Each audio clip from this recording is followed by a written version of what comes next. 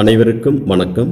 இன்னைக்கு நம்ம 11th standard maths volume 1ல உள்ள இம்பார்ட்டன்ட் 5 மார்க்ஸ் அதான் பார்க்க போகிறோம். இப்போது சாப்டர் வைஸாக எதெல்லாம் இம்பார்ட்டன்ட் 5 மார்க்ஸ் அப்படின்னு வாங்க இந்த வீடியோவில் பார்ப்போம். Chapter 7 matrices and determinants. இதில் example 7.19, 7.22, 7.232, 7.26, 7.28 to 7.31. Exercise 7.2ல question number 3, 4, 8, 10, 11, 12, 13 and 20. Exercise 7.3 அதை வந்து ஃபுல்லாகவே பார்த்துக்கணும். இதுதான் very important 5 marks. இப்போது exercise 7.2 அப்படின்றது determinant method, exercise 7.3 அப்படின்றது factor method. கண்டிப்பாக இந்த ரெண்டு மெத்தட்லேருந்து ஒரு மெத்தடில் அவங்க கொஸ்டின் கேட்டுருவாங்க. இப்போ டிட்டர்மினன்ட்ஸ் மெத்தட் அப்படின்றது எக்ஸசைஸ் 7.2ல் உள்ள இந்த கொஸ்டின் எல்லாத்தையுமே அந்த மெத்தட்லாம் சால்வ் பண்ணணும். அதே போல் ஃபேக்டர்ஸ் மெத்தட் அப்படின்றது எக்ஸசைஸ் 7.3 இருக்குல்ல, அந்த சம்ஸில் உள்ள அந்த மெத்தடில் வந்து இதை சால்வ் பண்ணணும். இப்போ எக்ஸசைஸ் 7.3ல் எத்தனை கொஸ்டின் இருக்குனாக்கா டோட்டலாக 6 கொஸ்டின் இருக்குது. அண்ட் அதே போல் வந்து அதுக்கு உண்டான எக்ஸாம்பிள் சம்ஸ் எல்லாம் இருக்குல்ல, அதில் வந்து எக்ஸாம்பிள் 7.232, எக்ஸாம்பிள் 7.26. ஸோ டோட்டலாக ஒரு 4 சம்ஸ் இருக்குது. அதை வந்து நல்லா பார்த்துங்க. கண்டிப்பாக இந்த ரெண்டு மெத்தட்லேருந்து ஒரு மெத்தட்லேருந்து அவங்க 5 marks கேட்டுருவாங்க. Next chapter 8 vector algebra. இதில் theorem 8.1 section formula internal division, theorem 8.3 medians of triangular concurrent. Example 8.9, 8.10, 8.19. Exercise 8.1ல question number 4, 5, 6, 11, 12. Exercise 8.2ல question number 7, 9, 10, 12, 17. Exercise 8.3ல 7th sum, 10th sum. So இதெல்லாம் very important 5 marks. இதை வந்து நல்லா practice பண்ணிக்கங்க. நான் சொன்னேன்ல theorem 8.1 section formula internal division, இதுதான். இதை வந்து நல்லா பார்த்துக்குங்க. அவங்க செக்ஷன் ஃபார்முலா இன்டர்னல் டிவிஷன் அப்படின்னு மட்டும்தான் கொடுப்பாங்க. நம்ம தான் ஸ்டேட்மெண்ட் எழுதணும், நம்ம தான் அதை வந்து ப்ரூவ் பண்ணணும்.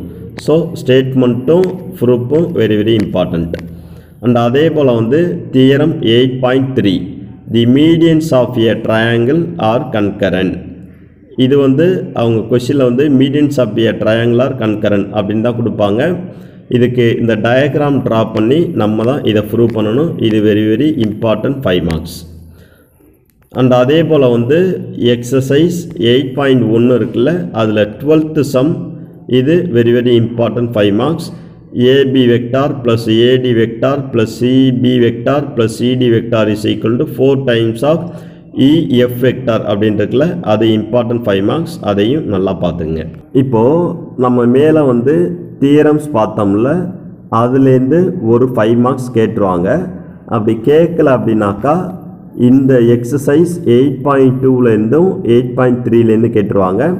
அதில் வந்து 2 மெத்தட் இருக்குது. ஒன்று வந்து ஒரு 3 வெக்டார்ஸ் கொடுத்துட்டு அதை வந்து ரைட் ஆங்கிள் ட்ரையாங்கிள் அப்படின்னு ப்ரூவ் பண்ண சொல்லுவாங்க.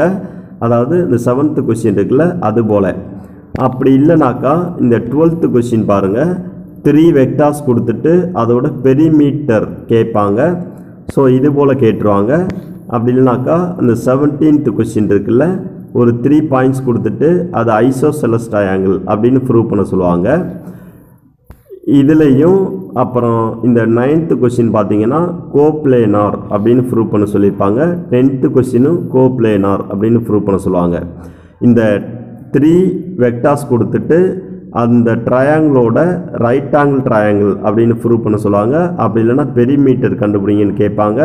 அப்படி இல்லைனா அது ஐசோசெலஸ் ட்ரையாங்கிள் அப்படின்னு ப்ரூவ் பண்ண சொல்லுவாங்க. அப்படி இல்லைனாக்கா இந்த கோப்ளேனார். இந்த 2 டைப்லேருந்தும் ஒரு சம் கேட்டுருவாங்க. ஸோ அந்த தியரத்தை வந்து நல்லா பார்த்துக்குங்க. அதுலேருந்து கேட்கலனாக்கா இந்த 2 டைப்லேருந்து ஒரு 5 மார்க்ஸ் கண்டிப்பாக எக்ஸாமில் கேட்டுருவாங்க. Chapter 9 Differential Calculus Limits and Continuity. Exercise 9.5 la question number 3, 4, 5, 6, 7, 10, 12, 14. இதுதான் இம்பார்ட்டன்ட் 5 மார்க்ஸ். இதை மட்டும் நல்லா ப்ரிப்பேர் பண்ணிக்கங்க. கண்டிப்பாக இதிலேருந்து ஒரு 5 marks கேட்டுருவாங்க. Chapter 10 Differential Calculus Differentiability and Methods of Differentiation. Example 10.34, 10.36. Exercise 10.4 la 23 to 28 அதை வந்து நல்லா பார்த்துக்குங்க. கண்டிப்பாக இதிலேருந்து தான் ஒரு 5 மார்க்ஸ் கேட்பாங்க. இதை வந்து நல்லா தரவு பண்ணிக்கங்க, நல்லா ப்ராக்டிஸ் பண்ணிக்கங்க. இப்போ நான் சொன்னேன்ல எக்ஸசைஸ் 10.4 இதில் வந்து கொஸ்டின் நம்பர் 23 to 28 இதை வந்து நல்லா ப்ராக்டிஸ் பண்ணிங்க. அதே போல் எக்ஸாம்பிள் 10.36 அதையும் எக்ஸாம்பிள் 10.34 இதையும் சேர்த்து நல்லா ப்ரிப்பேர் பண்ணிங்க. கண்டிப்பாக இதிலேருந்து தான் ஒரு 5 மார்க்ஸ் கேட்பாங்க.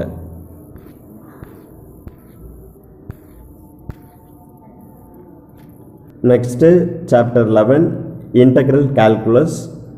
Example 11.11, 11.12, 11.13, 11.14 and 11.40. Exercise 11.11 ல question number 1ஐயும் 2ஐயும் நல்லா பார்த்துங்க. இதில் வந்து ரெண்டு சம்ஸ் தான் இருக்குது. ஃபஸ்ட்டு சம்மில் ஒரு 3 சப்டிவிஷன் இருக்குது, செகண்ட் சம்மில் ஒரு 3 சப்டிவிஷன் இருக்குது. அதை வந்து நல்லா ப்ராக்டிஸ் பண்ணிக்கிட்டீங்க அப்படின்னாக்கா கண்டிப்பாக இதுலேருந்து தான் ஒரு 5 மார்க்ஸ் கேட்பாங்க. நான் சொன்னேன்ல எக்ஸசைஸ் 11.11 இதுதான். இதில் வந்து 2 கொஸ்டின் இருக்குது. அதில் ஃபஸ்ட்டு கொஸ்டினில் 3 சப்டிவிஷன் இருக்குது, செகண்ட் கொஸ்டின்லையும் 3 சப்டிவிஷன் இருக்குது. இதை வந்து நல்லா ப்ராக்டிஸ் பண்ணிக்கணும். அதே போல் இதுக்கு உண்டான எக்ஸாம்பிள் சம் இருக்குல்ல, அது வந்து எக்ஸாம்பிள் 11.40 இதில் ஒரு 4 சப்டிவிஷன் இருக்குது. இதையும் சேர்த்து நல்லா ப்ராக்டிஸ் பண்ணிங்க. கண்டிப்பாக இதிலேருந்து தான் ஒரு 5 மார்க்ஸ் கேட்பாங்க. Chapter 12 Introduction to Probability Theory. Example 12.15, 12.19, 12.24 to 12.29. Exercise 12.3 ல question number 8, 12. Exercise 12.4 அதை வந்து ஃபுல்லாகவே பார்த்துக்கணும். இதெல்லாம் வெரி வெரி இம்பார்ட்டன்ட் 5 மார்க்ஸ். இந்த வீடியோஸ் உங்களுக்கு பிடிச்சிருந்துச்சுனாக்கா உங்கள் ஃப்ரெண்ட்ஸுகளுக்கும் ஷேர் பண்ணுங்கள். அவங்களையும் நம்ம சேனலை சப்ஸ்கிரைப் பண்ண சொல்லுங்கள். மறக்காமல் இந்த வீடியோஸ்க்கு ஒரு லைக் பண்ணிடுங்க. தேங்க்யூ.